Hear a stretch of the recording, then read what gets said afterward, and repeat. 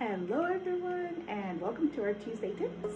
And today's first tip is for aspiring expats, and particularly for those of you who are using your career to move abroad. And I just want to focus on really two things today. One is looking at your contracts. So when you're moving abroad, using your career, it means you're going to be taking a job somewhere else. You'll have an employer.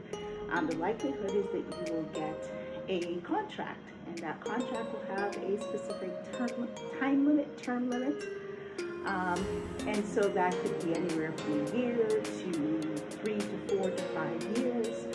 Make sure that you are in agreement with that time frame, that limit, and that should have been explained to you or have a conversation during your interview.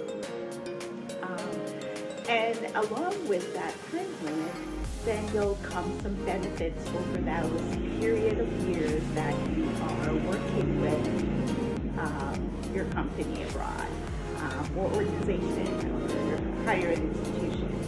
And so making sure that the things that were discussed during your interview, or if they weren't discussed, the things that are being offered are acceptable to you.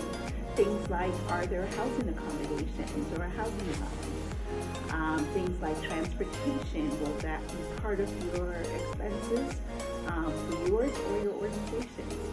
If you are taking children and you're moving with your family, are there education expenses that are taken care of partially or fully by your organization?